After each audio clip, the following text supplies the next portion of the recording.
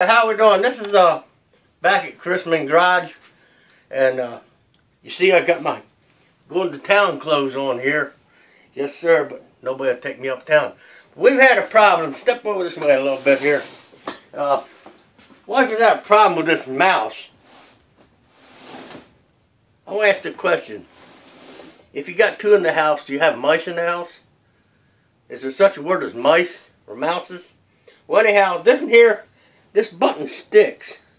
And I found out that if you go down inside, if you look down in here where the battery goes, you can zoom in here a little bit if you can. Look down in here. I see this thing here supposed to open up. There we go.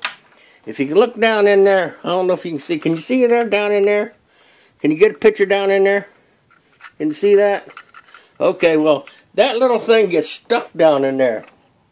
And what you have to do is, if you tap them, you ever notice you had a screwdriver got magnetized? If you tap them a little bit, they'll demagnetize.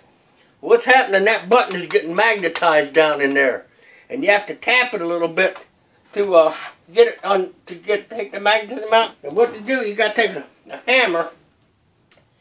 Now this here is got a Teflon bead on, and I don't think it'll do as good as this one right here. And what you got to do? You got to tap them. Now look at that. That button is no longer stuck. Ain't that something? Fixed. It's guaranteed never to stick again. Y'all have a good day. Just remember, if it's giving trouble, it's gone to the bad.